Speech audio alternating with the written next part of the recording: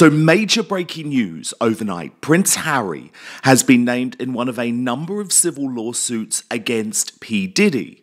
For some reason, the mainstream media wanted to ignore this story overnight. I was the first prominent person to post the documentation, the court documentation.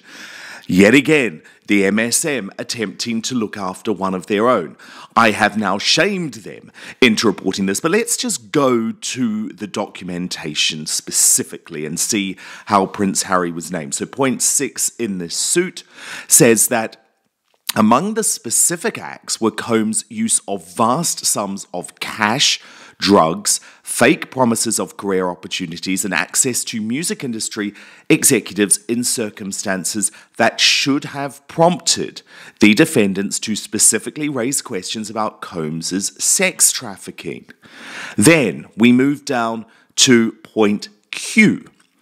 Affiliation with and or sponsorship of Mr. Combs' sex trafficking parties garnered legitimacy and access to celebrities such as famous athletes, political figures, artists, musicians, and international dignitaries like British royal Prince Harry. We know that Harry does know Diddy. They were pictured together. We saw it there at the concert for Diana. Look, I'm not saying there's any truth to any of these allegations whatsoever.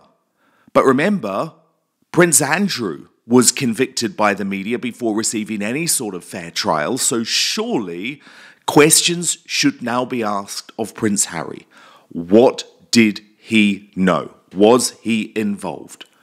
Personally, I believe there needs to be due process when it comes to all of this, but I don't think that the MSM would be ignoring this story if it was Prince William who had been named in this documentation.